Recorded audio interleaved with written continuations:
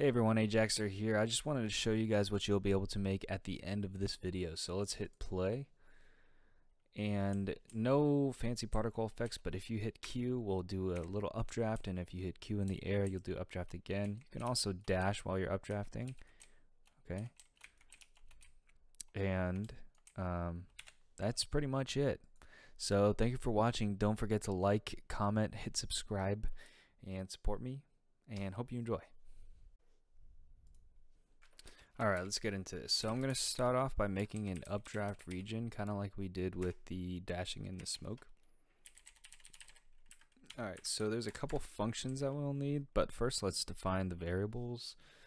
So we'll have a public bool is updrafting, then we'll just initialize this to false, and then we'll have some updrafting private variables, so float last time updrafted, we'll just set this to 0, private float, and then we'll have, let me see, we'll have updraft height equals 4.0f is just a value that I put, and you guys could mess around it with it. And then we'll have updraft delay seconds, and then I just did 0.2f, and then we'll also do the attempts. So we'll have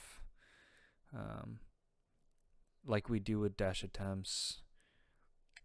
Do we want to do that? Yeah, we do. Dash, so we'll say updraft attempts, and then we'll make this an integer int. I'll just put that as 0, and then we'll have another int, and then we'll say max updraft attempts. This isn't like necessary. By the way, I'll just make this 10. So we have all those variables declared. I think that's all we need, and then we're just gonna need to lay out some functions. So we'll see, void handle updraft is one, void updraft is another, void on updraft start, and then void on updraft end. Okay, so let's just start off by filling out these on updraft start and on updraft end, similar to how we do our smoke. It's just going to be updating a couple variables. So let's do that real quick. So we'll set on updraft start, we'll say it is updrafting equals true, last time updrafted equals time.time, and then this is where you would hide your gun, which we're not going to do in this tutorial, but if you guys want to, you can. And then here we set is updrafting to false, and then also you would show your gun. So that's it for both of these functions. And then let's go into our updraft, and so we'll say we have a reference to our player controller right now, and we'll check if is grounded. If not, so don't forget to put that exclamation point before, and then we'll say player controller dot jump velocity dot y equals math f dot square root, and then we'll say updraft height divided by 2.5f times -2f times player stats dot grab. Oh, we need a reference to our player stats, so let's go create a player stats right here, player stats at the top, and then make sure it's a component already attached to our game object. So now we have a reference. Just make sure you have this get component in your start, and then we'll have a player stats. Hopefully you guys could see.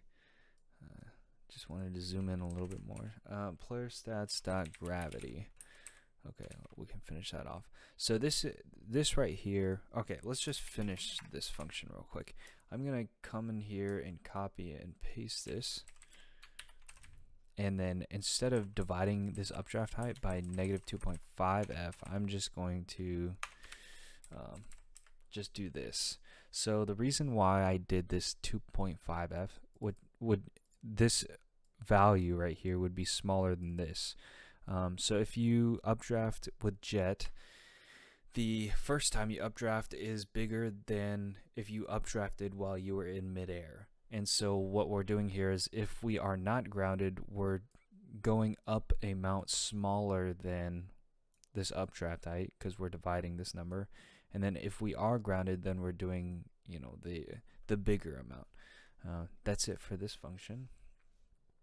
Okay, so this is the final piece of this. So we'll have a bool is trying to updraft, and then we'll do get key down, and we'll do keycode.q. I just did q because I think that's the default in Valorant, but you can customize it however you'd like. And then if time.time.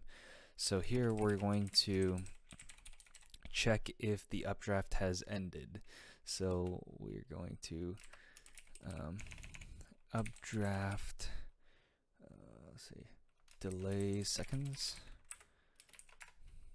and then if is updrafting, then we'll say on updraft end, and let's hit return.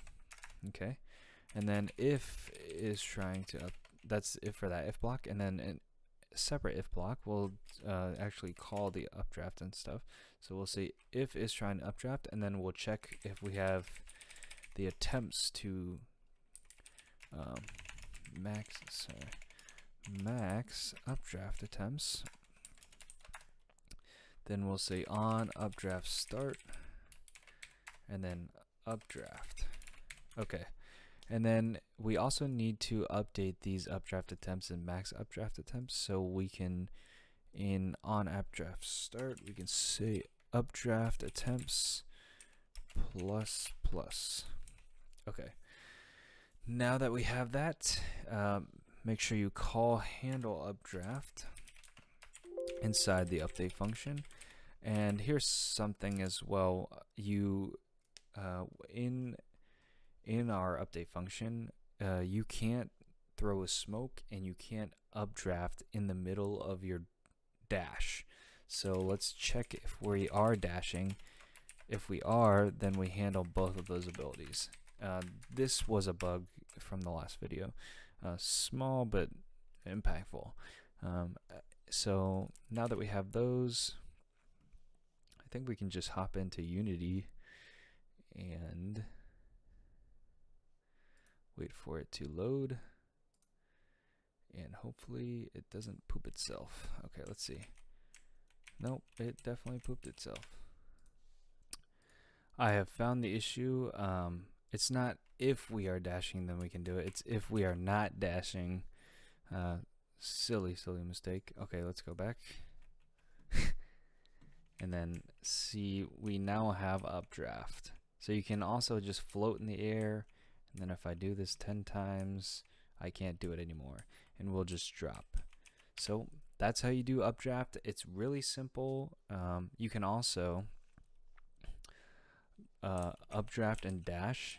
So something also you can do in Valorant with Jett. And then let's see, what else can you do? Also, just to point out, I guess you can, the second updraft is smaller. You know, mid-air updrafts are smaller or weaker than when you just launch off the floor. And you guys can mess with these numbers, but updraft is really simple. So thank you for watching. Ajaxer out.